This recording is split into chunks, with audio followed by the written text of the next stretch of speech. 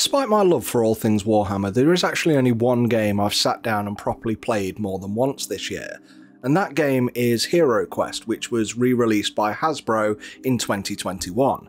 I'm of an age now where I don't have time to spend an hour setting up a game, and to be honest, most of the times I play games, I want to play them with my kids.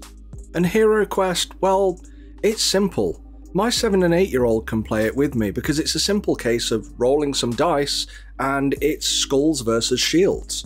They can relate to it easily because it's a board game, you play it on one board, but you've still got that unknown adventure that your heroes are going on and you never know what's around the next corner.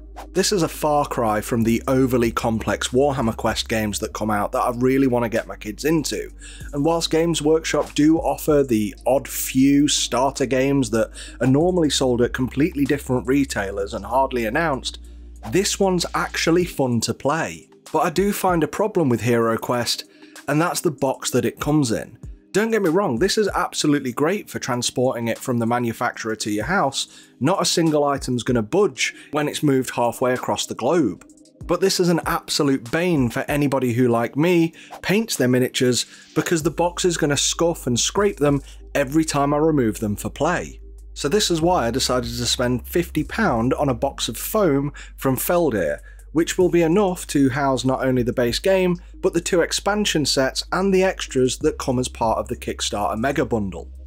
Well, that's what it had said it'd house anyway. Feldherr are absolutely great for storage solutions. Not only have they got the widest selection of boxes available for miniatures, but when it comes to particular games, such as the one I got for Space Hulk and this one here I've got for Heroquest, they do specific foam inserts intended to house all of the components within the box and still keep it neat and tidy.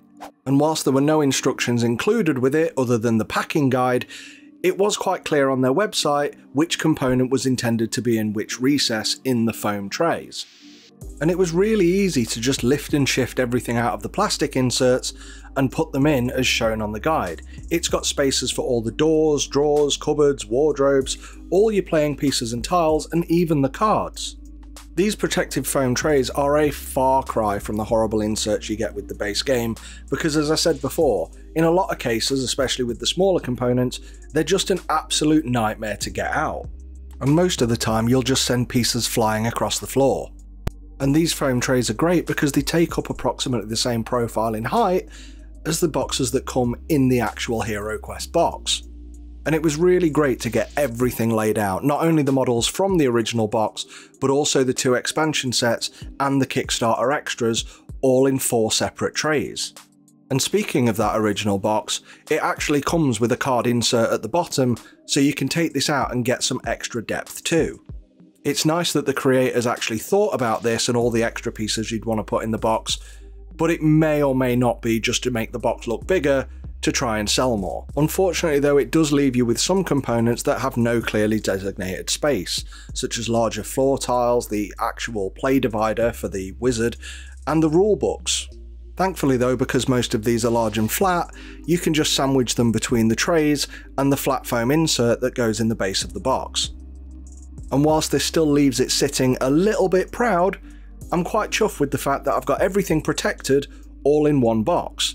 And even though the lid sits a lot higher than before, you even get these straps included to hold everything together in your storage shelves. However, in retrospect, what I probably shouldn't have done is try and fit all of the game and the Kickstarter pledge extras in one Heroquest box. What I should have done was just keep the Heroquest base game in its own box and picked up some of Feldherr's extra storage solutions for the individual expansions separately. Especially now the game's properly picked up and taken off again, and there are more expansions coming to it as we go on. All in all, I think this is an absolutely fantastic solution for people who want to take the best care of their games that they possibly can. And as I said at the beginning, Feldherr have a ton of solutions. If you can think of a board game that's got models in it, or any Warhammer game, they probably have a designated solution specifically for that box product.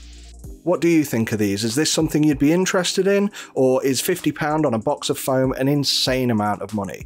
Please let me know down in the comments, and if you found this useful, don't forget to hit like, drop me a comment, subscribe, and hit the notification bell. I want to do a huge thanks to you guys for watching, and also to our patrons who are listed on the screen now. You can get in on that and support us and get your name in the credits by following the link in the description. But until next time, thanks again, Feldherr out.